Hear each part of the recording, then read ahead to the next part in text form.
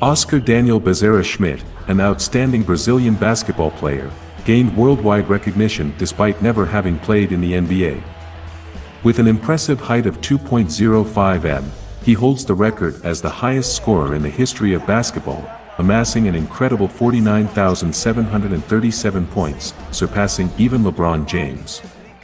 Although the record is unofficial due to the lack of records for all the games played in Brazil, Oscar's performance in teams like Sírio and Palmeiras was meticulously calculated in collaboration with his biographer, the renowned journalist Odir Cunha.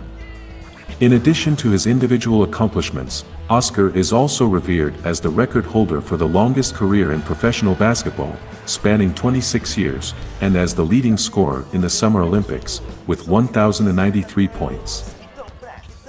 His greatness in the sport was duly recognized when he was named one of the 50 greatest players of basketball by FIBA in 1991 and was included in the FIBA Hall of Fame, Basketball Hall of Fame, and the Hall of Fame of Italian basketball.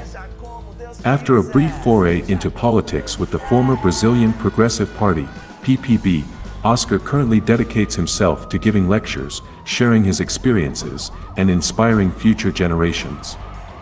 His basketball journey began with his first coach, Laurindo Miura, who developed a special coordination program to enhance his shooting skills.